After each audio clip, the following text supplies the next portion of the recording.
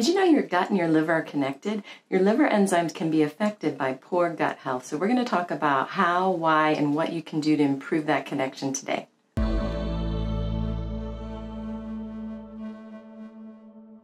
I'm Dr. Shelley Meyer. I'm a registered dietitian, I'm a functional medicine doctor, and I'm a family doctor.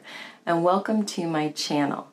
On this channel, my mission is to help you improve your gut health, to help you feel better, have more energy, clearer skin, not have pain in your gut, and have a better sense of what a healthy gut feels like, and to reclaim that gut health and reclaim the magic of feeling well.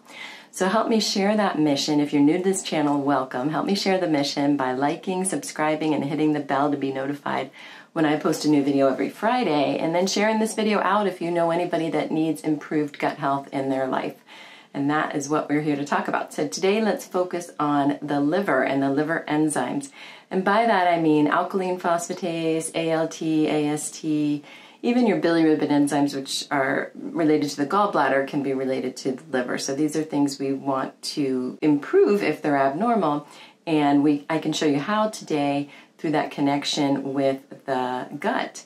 Now last week I talked about the gut-brain axis, so I'll post a link up there above for you to check that out, because those two systems are connected as well. But the liver is very healthy very important for detoxification. So we need our liver to be working well in order to process, toxins that we come into contact with in our everyday lives. Also with medications, we need to process the medications, supplements, and just our food, help process our food as well.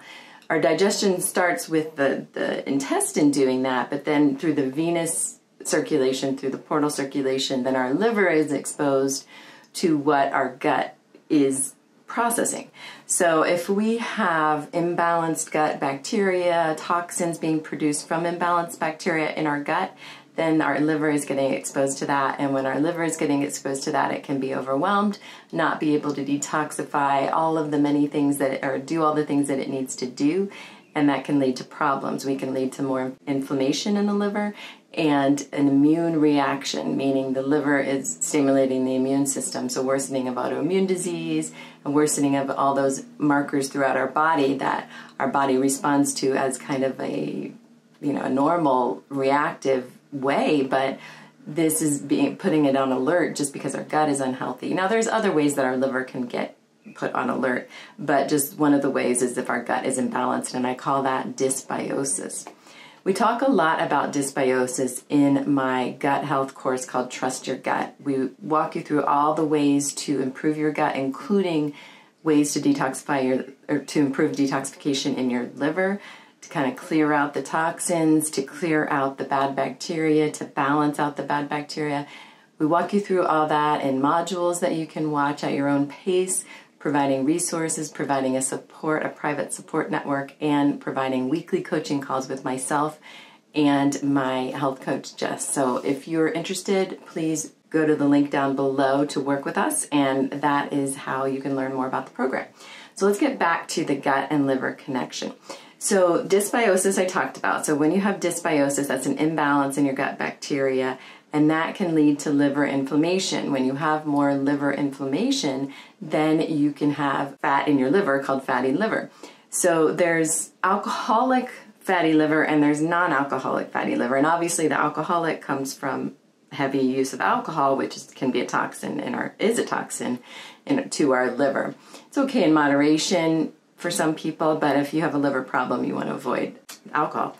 And then there's another term for the fatty liver that is not quite NASH. So it can be part of the metabolic syndrome where you have elevated liver enzymes, elevated triglycerides, elevated blood sugar, that can all coexist together and create a fatty liver as well.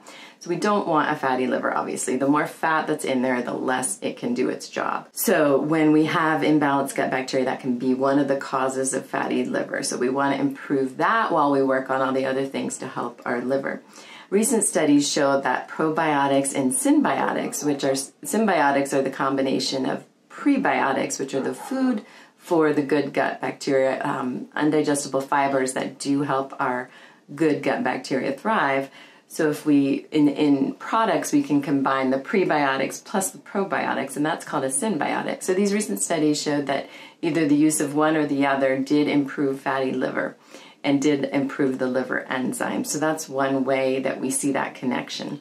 There's another way that proves that strong connection is with fecal transplants. Now, some people are doing that for C. diff, so that's a really bad bacterial infection where you have pretty bad diarrhea and cramping, and you can be hospitalized even.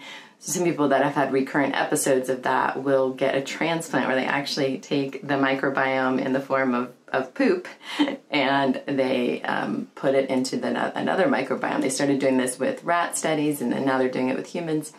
And so they've done it in some studies with those who suffer from cirrhosis of the liver, which is the end stage part of liver failure.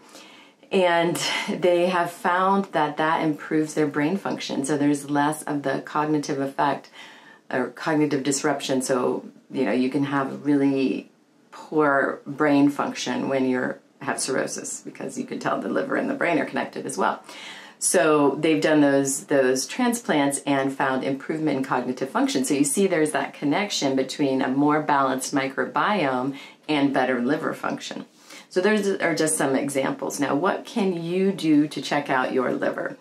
So you may have already done this, and that's why you're looking at this video, but if you're curious and you haven't, you can do what's called a hepatic function panel with your doctor, or a complete metabolic panel. The hepatic function panel just has a couple other liver and bilirubin markers in there, whereas the complete metabolic panel also has your kidney function, blood sugar, and electrolytes in there.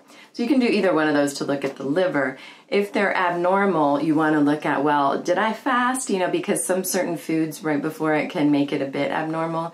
And you also want to look at, did I do some heavy exercise the day before? Am I doing abnormal exercise at this moment when I'm checking, not at the actual moment, but when you're checking your liver? Is the exercise out of the ordinary? Because that can make your liver enzymes go up temporarily. So if they're up, check them again, maybe 2 to 4 weeks in a more controlled way, fasting without increased exercise if those were part of it. And if they're still up, you probably want to get some hepatitis screenings for A, B, and C hepatitis, and then also look at a right upper quadrant ultrasound with your doctor.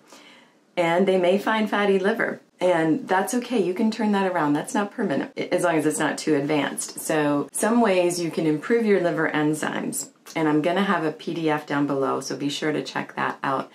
Some ways to improve your liver enzymes are detoxifying your environment. So taking toxins out of the air if you can, if you feel like you have a lot of toxins in your air and the environment that you're in.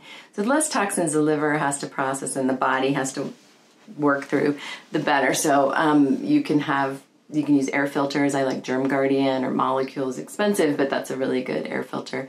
And then they have whole house filters too. Water filters, so even just a simple Brita or a whole house water filter if you could afford it, or I like Zero Water or Berkey's are great. And you can eat organic, so at least 80% of the time, if you can afford it, try eating organic.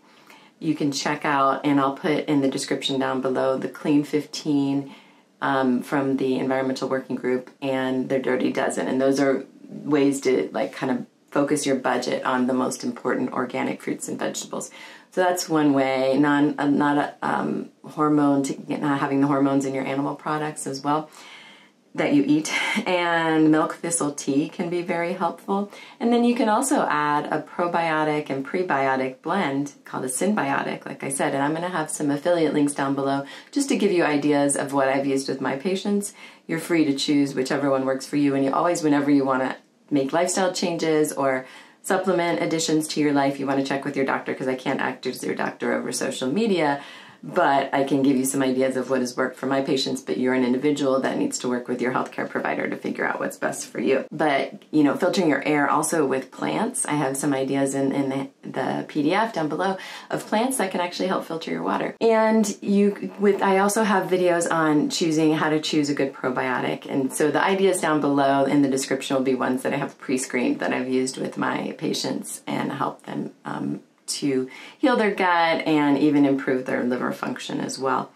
So those are just some ideas on if things do end up abnormal in your liver enzymes, what the connection can be with your gut and how you can improve that. So check out the PDF down below if you want to work with my team and be a part of our coaching and our gut health program, then please go to the link down below and check that out and book a call so you can learn more about the program.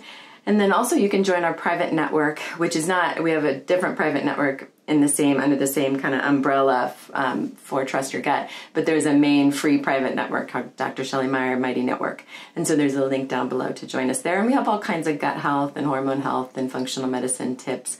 It's like a private Facebook group basically, but without the Facebook part of it where you have the ads or, leading you in a certain direction. So it's just kind of just the information. So join us in any of those venues. We'd love to see you there. I have a free webinar that you can check out as well. And thanks so much for joining me. We'll see you next week.